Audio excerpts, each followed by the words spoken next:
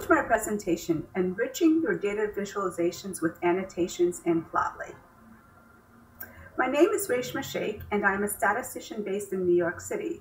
I am also the founder of Data Umbrella, a member of the triage team for Scikit-Learn, as well as a co-organizer for the New York City chapter of PyLadies. You can find me at Reshama S on Twitter, GitHub, and LinkedIn. The code for this presentation can be found in my GitHub repo at PyOhio-plotly.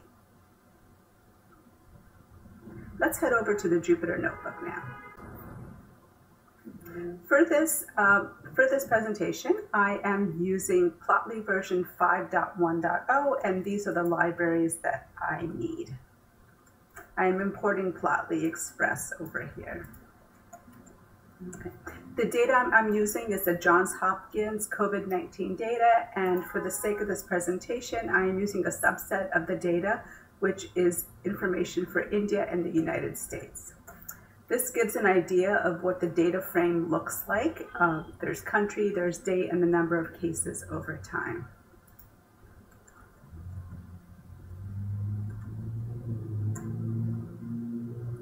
Okay, so the first plot that I do is I assign an object figure.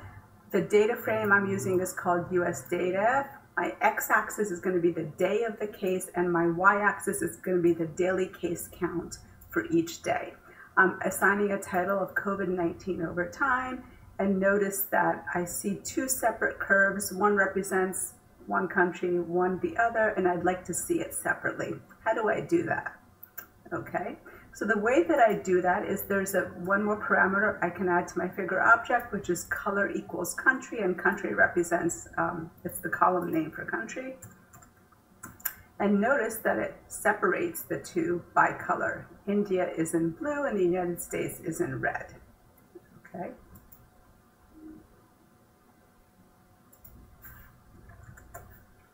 The next thing that I'm going to do is notice how the canvas goes right to the edge. I just want to add a little bit of space over to the right. And the way that I do it is for the max axis, I'm just going to take the maximum of the x-axis and just add 10 to it.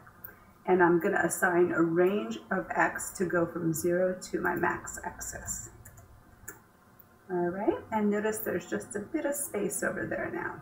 So, all right.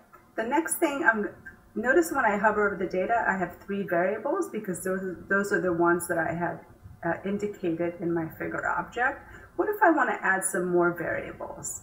And I can do that by doing hover underscore data, and I can add all of these other variables.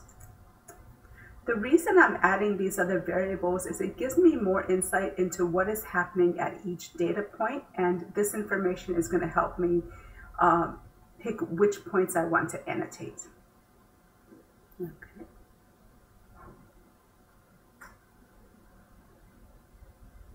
I'm going to add my first footnote. Okay. My first annotation.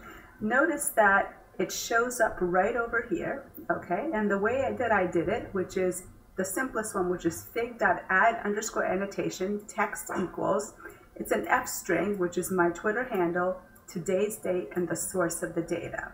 But by default, it appears over here, but really I want that footnote to be over here on the bottom left. How do I do that? The way that I do that is I move it from x0 to -1, which is over here. I want to remove that arrow, which I say show arrow equals false, and I want to assign the font to a size 10 color gray, and I want to left align it, okay? And notice that I have it across one line, but I want to put it across 2 lines, so this BR breaks it up into 2 lines. And voila, there we go. It's on 2 lines, it's gray, the font is smaller, and the position is where I want it to be. If you get stuck, check out the documentation on what the options are for the coding. Okay. Here are some dates that I want to add as annotations, and they're of interest, which is when Thanksgiving was, when January 2nd was, which happened to be the highest recorded cases, and when the vaccine rollout happened in the United States. Okay. So to add my second annotation, right here I want to indicate when Thanksgiving was, and it happened to be day 310, okay? And the way that I do that is I assign the X is 310, I assign Y is something over here. I can see it's about 250,000 or 200,000. Day 310, this is a line break, USA Thanksgiving holiday. I can change the arrow color, I can assign the font to be red and change the size and align it left, which is what has happened again. Okay. The next annotation that I am adding is this one right here. And in this example, we have a border around it. We have the font, the annotation is not in bold as it is here. And there's this translucent turquoise background. How do we make that kind of annotation? All right, if we go here, this is the location where we assign it at 347 and 310. So somewhere about here and over there. And that can, you can fiddle with that as well. The F string, which is text, is breaking down. We have right here, we have a border color is black, the border width, and the border color, and the opacity. And this is the key where that translucent and the turquoise appears. Next annotation.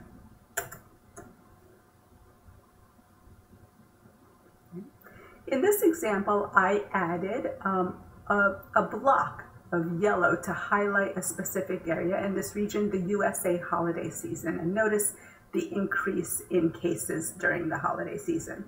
How do we add that highlight section? This is how we do that.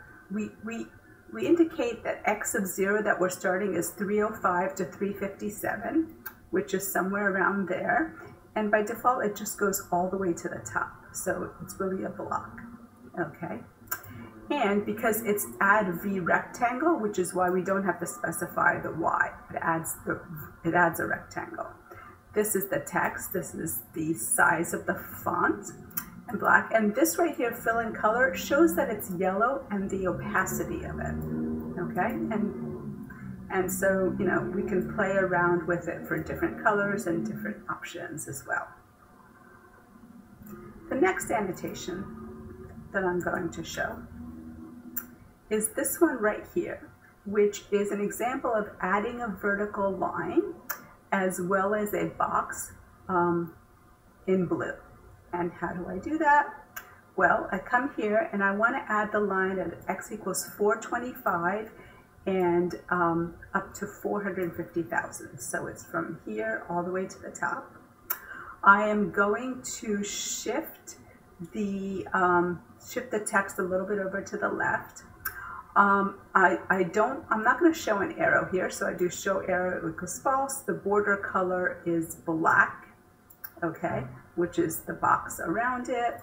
The text is there. I can specify the size of the font as well as the color, and I can align it to the left. So there are a bunch of options on how you can do annotations, and these are just some of the examples.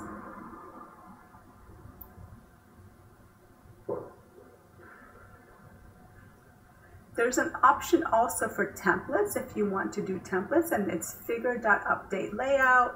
This is an example of one, but you can specify template equals plotly underscore dark. And when I run this code, notice it gives a template. And so there's a bunch of templates that you can play with.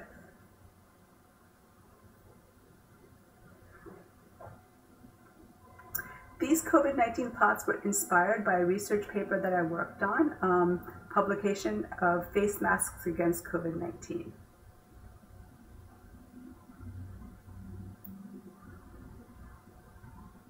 I'd like to thank the PyOhio organizers for organizing this fabulous event, and I would like to thank you for watching. You can find me at Reshama on Twitter, GitHub, and LinkedIn. Thank you.